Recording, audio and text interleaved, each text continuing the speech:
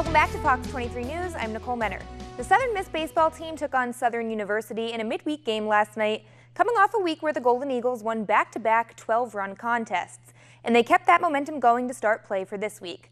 Southern Miss scored double-digit runs for the 8th time this season, breaking open a scoreless game in the 6th inning. Gabe Montenegro led his team, driving in a career-high 4 runs, while Eric Hord hit his first home run as an Eagle here in the 8th.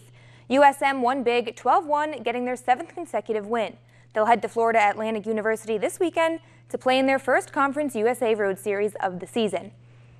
All right, it's back. Southern Miss celebrated the first day of spring by kicking off their spring football season, even though it was cold and windy yesterday.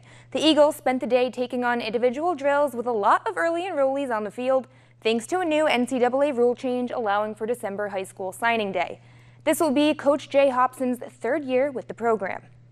To me, that's what spring is. You just want to see your football team get better, and you want to see them grow each day.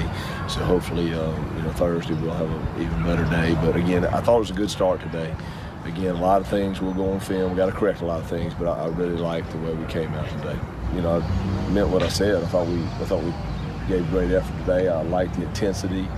I saw some young guys do some things today, which I was pleased with. But again, we got to keep making steps, and this is just day one of a 15-day spring practice. So hopefully we'll, the big thing in spring is to get better, as we go throughout, and hopefully we'll do that.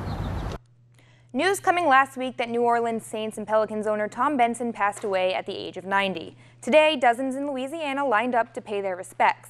His body is lying at the Notre Dame Seminary in New Orleans, where it will remain for 2 days for people to say their goodbyes. A private funeral is set to take place on Friday. Drew Brees, Sean Payton, Anthony Davis, and Alvin Gentry are set to be honorary pallbearers. Bundle up, NASCAR fans, because even though spring began yesterday, it's wintry conditions at Martinsville Speedway in Virginia. A fresh blanket of snow came down on the tracks earlier today, with forecasts calling for snow into the weekend, potentially impacting the Xfinity race on Saturday and the Cup Series on Sunday. Drivers, of course, used to dealing with rain and fog, but snow a bit different story. The last time a race was delayed due to snow was back in 2008 in Atlanta, so hopefully things will clear out.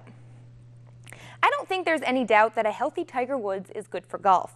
The 14-time major champion has missed most of the last few years dealing with back and knee injuries, but since his return this year, Tiger has started turning some heads, including his own with his game.